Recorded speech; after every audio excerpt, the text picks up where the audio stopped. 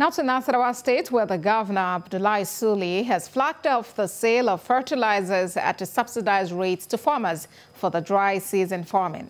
The fertilizers, which would now be sold for 5,000 naira per bag, is expected to boost the production of farmers.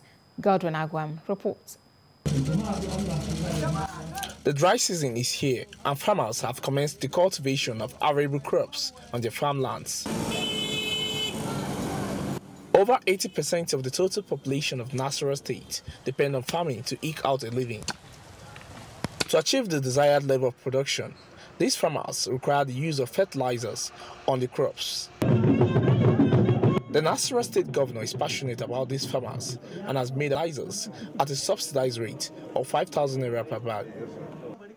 The governor wants officials to evolve new strategies in the distribution of the fertilizers to enable it to get to the true beneficiaries.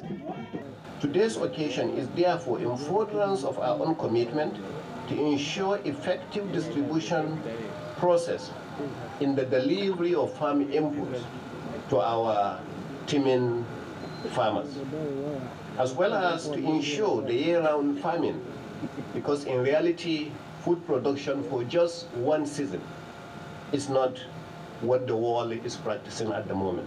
I want to admonish that the Commissioner for Agri, the Permanent Secretary, and the Program Manager should intensify efforts to ensure that this program has reached to the beneficiaries of this product.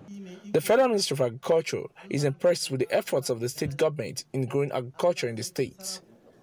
For this reason, it is supporting 400 farmers in the state with farming inputs such as herbicides, rice seedlings, insecticides, among others.